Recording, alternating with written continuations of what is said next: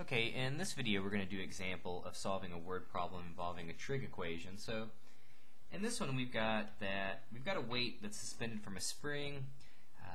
Its displacement p is given by p of t equals 5 sine of 4t minus 2 cosine of 4t. T is going to be time.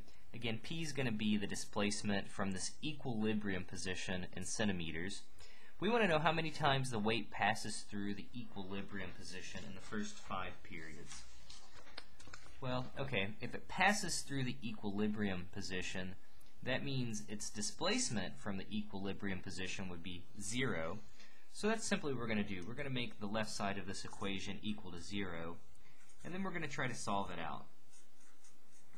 So we've got 5 sine 4t minus 2 cosine of 4t. What I'm going to do is add the 2 cosine of 4t to both sides. So we've got 2 cosine of 4t equals 5 sine of 4t. I'm going to divide both sides here by cosine of 4t. So cosine of 4t. So we'll have 2 equals 5 times, well, sine over cosine is tangent. So we'll have tangent of 4t. And then we can simply divide both sides by 5. So we'll get 2 over 5 is tangent of 4t. Or equivalently, let's see, so 2 over 5 is going to be 0.4 equals tangent of 4t. So what I'm going to do now is I'm going to take the inverse tangent of both sides, and I'm going to rewrite it here again one time. I'm going to write tangent of 4t equals 0.4. So when we take the inverse tangent of both sides, on the left we'll just be left with 4t. On the right we'll get the inverse tangent of, well, 0.4.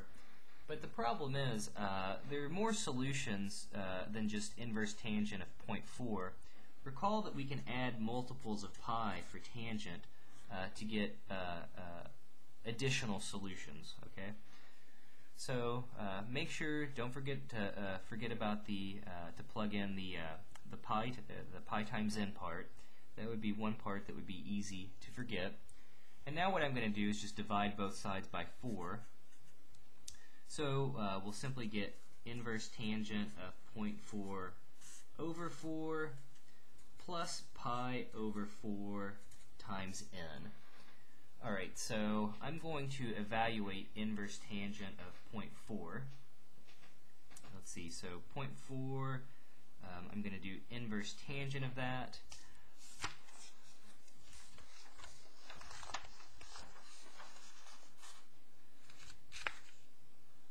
So I'm getting this to be, so I'll have t equals the inverse tangent of 0.4. I'm getting that to be roughly 0.38 radians over 4.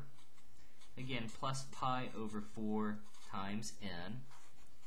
So 0.38 divided by 4, that's 0.095 plus pi over 4 times n. Alright, so now we have to start thinking about solutions that actually work. So one thing we have to think about as well is the period. So recall our original equation here. We had 5 sine of 4t minus 2 cosine of 4t. Remember the period, we take 2 pi and we divide it. When the coefficients are the same, to find the period we simply take 2 pi and divide it by the coefficient on our variables. Again, we technically take the absolute value. So 2 pi over 4, or pi over 2 will be the period. So that really says each period lasts pi over 2 seconds, because time again was in seconds. So let's see, pi divided by 2, let's try to get a better feel for that. So pi divided by 2, that's going to be roughly equal to, we'll say 1.57 seconds. Okay, so each period lasts 1.57 seconds. Well, I think we were going to do this over 5 periods.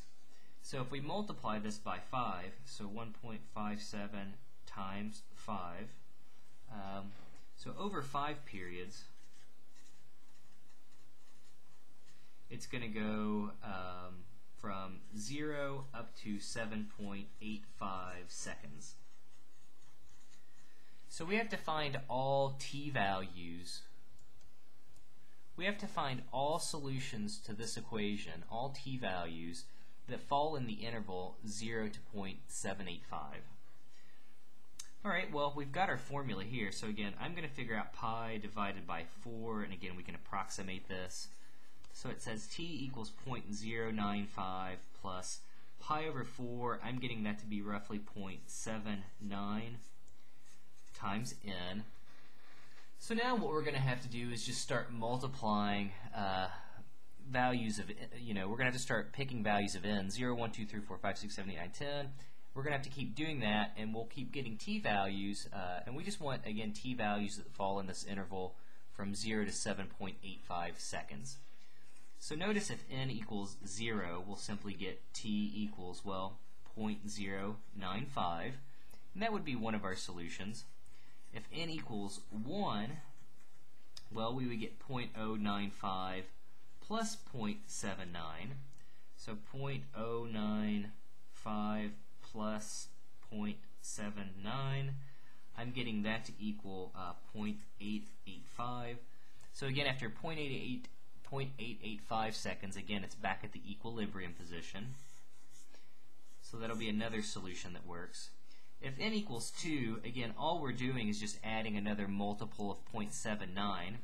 So 0.885 plus 0.79, I'm getting that to be 1.675. And now I'm just going to keep adding 0.79 until I get outside of this interval. So we'll have quite a few solutions here. So we said 0.095 works. We added 0.79 to get 0.885. That's another one that works. 1.675. That's another one that works. So let's just start adding. So 0.79. I get 2.465 seconds. Will be another time where this object's at the equilibrium position. Plus, we'll add another multiple of 0.79. So 3.255. I'm going to add another multiple of 0.79, 4.045. We'll add another 0.79. We are having so much fun, I can tell. Plus 0.79, 5.625. Okay, we're getting a little closer. 0.79, 6.415. Let's add 0.79. Okay, that gives me 7.205. And now if we add 0.79, we get 7.995. But hey, that's outside of our interval, so that one doesn't work. So these are going to be all of our t-values here that do work. So a lot of, it's basically, it's definitely kind of oscillating, I guess, fairly quickly. So we are getting a lot of t-values where this object is at the equilibrium position. So again, basic idea, we figured out the period, and again, to make sense out of all this stuff, I always try to turn things into decimals. It just, pi over 2, okay, I know that's some number. What is it a little more roughly? Well, 1.57 seconds. So 5 periods will get a total amount of time of 0 to 7.85 seconds. And again, all we have to do is just simply start plugging in values of n, figure out what values of n will give us a t-value within this interval.